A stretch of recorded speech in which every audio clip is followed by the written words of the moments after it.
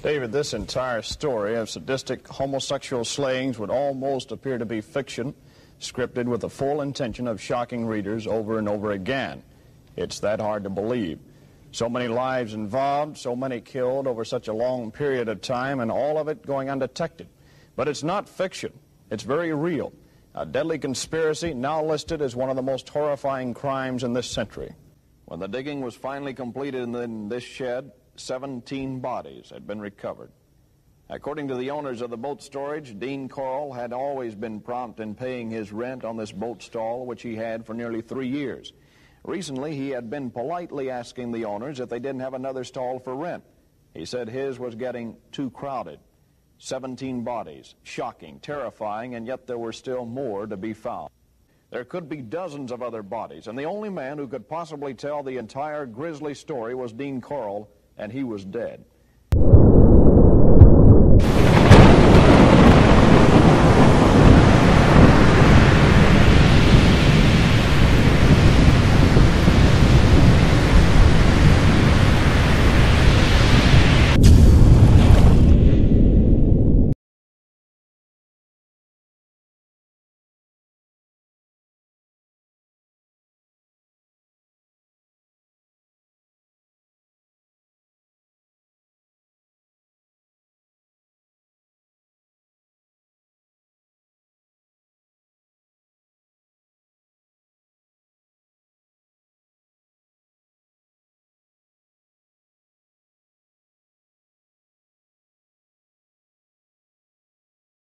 Hey everybody, welcome back to Enchanted Bayou.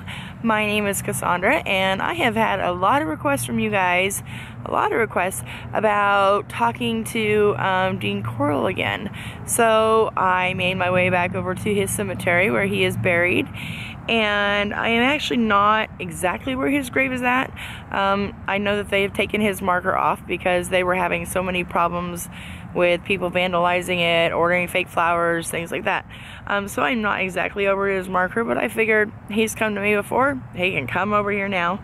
I'm actually not too far from where he is at. You can see too, it's over by the road, and there's a lot of cars out right now. And so I didn't want that to mess with the spirit box, because I figured we would come out here and do a spirit box and talk to Dean again, because you guys have been asking for it. So I didn't want that to interfere. So we are just a little ways down the way, and he has actually come over and talked to me last time, I think it was when I was recording in that small little mausoleum over there. Okay, so if you don't know much about Dean Corll, I have actually made 2 other videos on him, but let me give you a brief history. You can always go back and watch those videos and learn a lot more about it. But Dean Corll was discovered that he was a serial killer, and he mostly killed boys ranging from, I guess, 7 or so into their early 20s, and he did it in horrific ways. No one knew he was a serial killer except one of his, I guess you could say, apprentices, and he was shot by his apprentice in August of 1973. So basically the story goes is that Dean was also called the Candyman, and he would go out and talked to different boys, and everyone knew him in town. Everyone got along with him, thought he was a nice guy. His parents owned the candy shop, so he worked in the candy shop a lot of the time to help them out. And he would bring out candy for the boys of the neighborhood, well, the children of the neighborhood.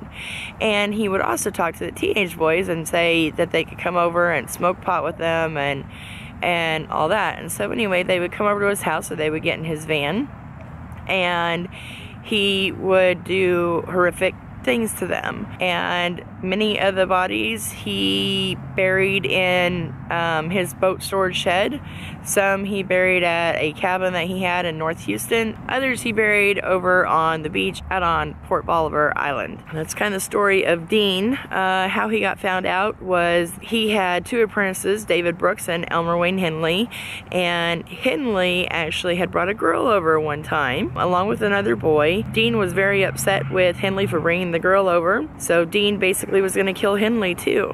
Henley outsmarted him and ended up getting the gun away from him and then shot him. After that, Henley told the police of where the 27 boys that he had helped Dean lure and kill. He told them where the bodies were. Now, are there more? boys, no one really knows. That's just the number of boys that Elmer Wayne Henley remembers and knew where their bodies were located at, but no one really knows how long Dean Corll was killing before Elmer Wayne Henley came along or before David Brooks came along. Elmer Wayne Henley and David Brooks, it's believed, were going to be two of his victims, but for some reason Dean took a liking to them and actually paid them to bring their friends and help get other boys to Dean's house and to kill them. So I guess you could say the quick story of Dean Corll. Many serial killers cremated and their ashes are with their family.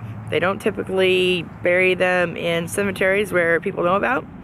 However, Dean Corll is buried right here in Pasadena, which is a little town outside of Houston. Now, like I said, his grave marker, of course, been destroyed too many times, so you'll no longer see the grave marker. You can't really find it around here. It is gone. And it took us probably about 10 hours of walking the cemetery, because I don't know if you can see, this cemetery is huge.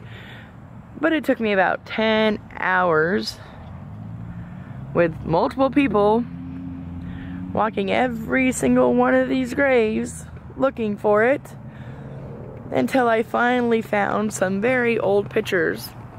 Very old pictures online of his actual gravesite, and I recognized a couple of the cement walkway patterns. I don't know if you can see any of the cement walkway patterns.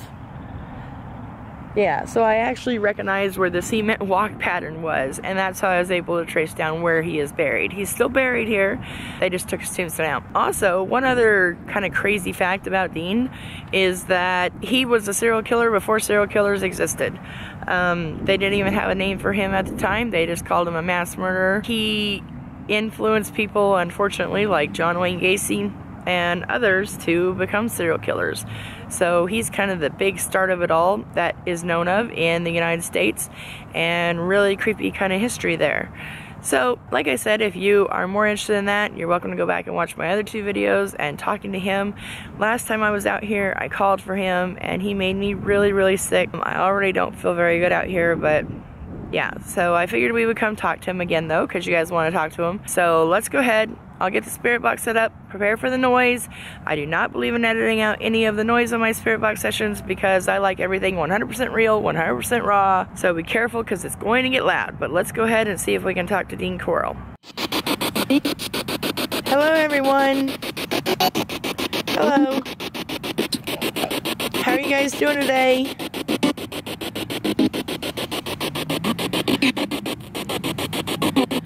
Ethan and E, are you here?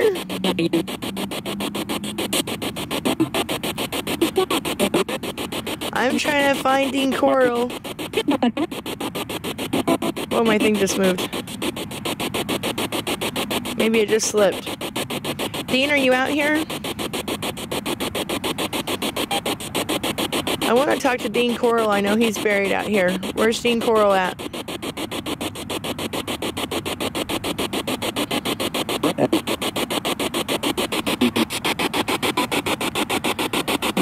Dean, when you're here, say your name for me.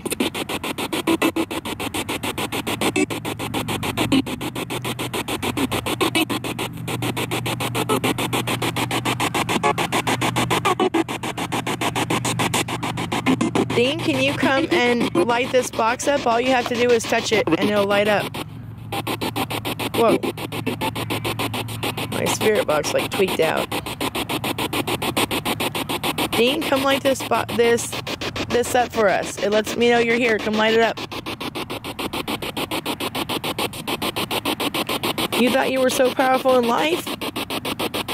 Come out here.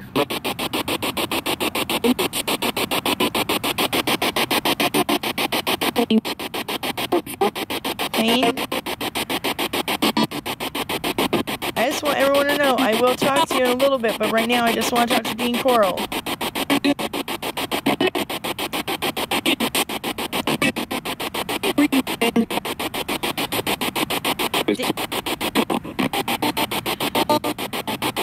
Dean, tell me how many people did you really kill? How many boys did you really kill? Elmer Wayne Henley turned you in for 27 of the boys. How many did you really kill, though?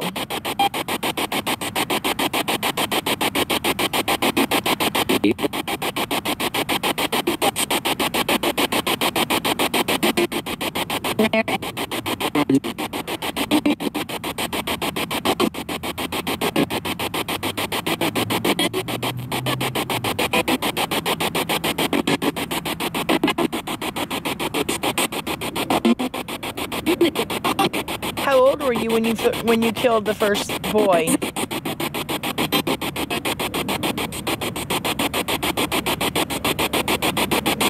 People say that you started, I guess, having issues when you were in the military and showing some possible tendencies right before you went in the military. How old were you when you committed your first murder?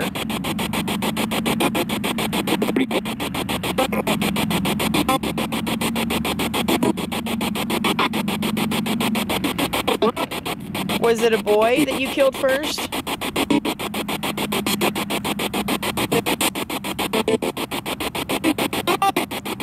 What was his name?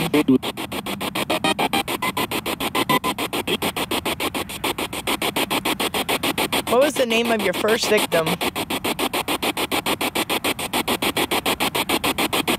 Come on, you were talking. Talk to me.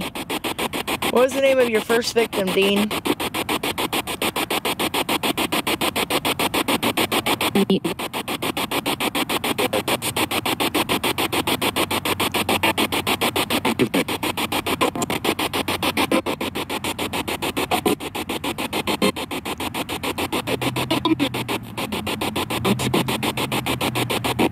I think you shouldn't even deserve to be buried in the cemetery, Dean. I think you're a piece of crap.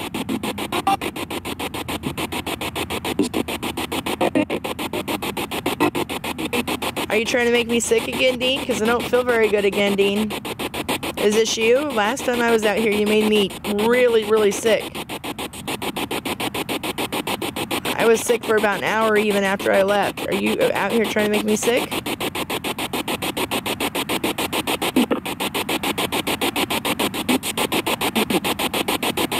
Speak up.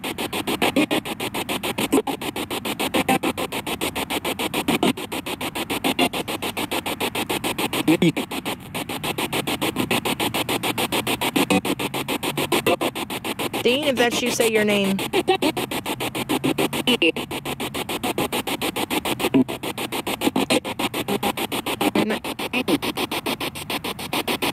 Light this box up. Why can't you light this ghost meter up? You were so powerful.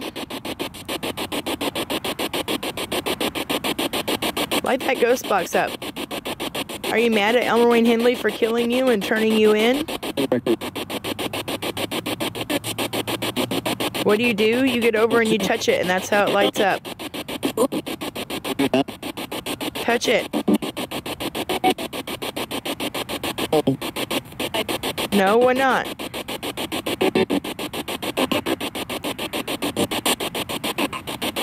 If you were mad at Elmer Wayne Hindley for killing you, light that ghost box up. Show me how mad you are.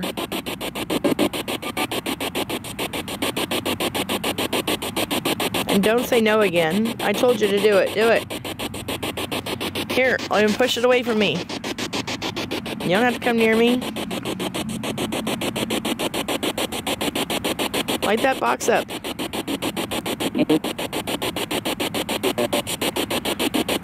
So you forgive Elmer? You forgive Elmer Wayne Hindley for what he did to you?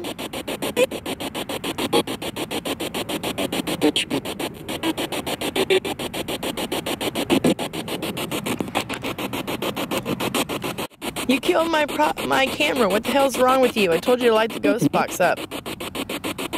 Yeah, you did. It's not gonna overheat out here. It's cold.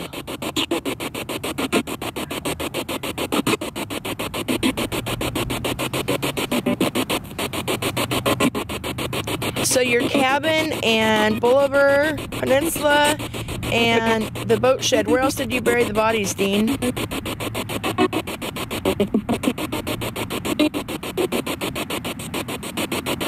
Where else did you bury the bodies of your victims? Did you bury them behind the candy store?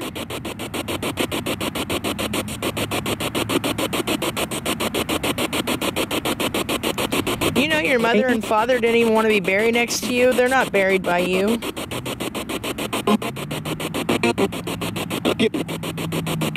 You're gonna curse at me now? That's not very polite. Well, I'm done with you. Goodbye. Okay, guys. Well, I don't know. I guess I was getting kind of pushy, and so was Dean too. I don't like it when people cuss at me, so I'm going to go ahead and let you go. And I love you, and I will talk to all of you later. Bye.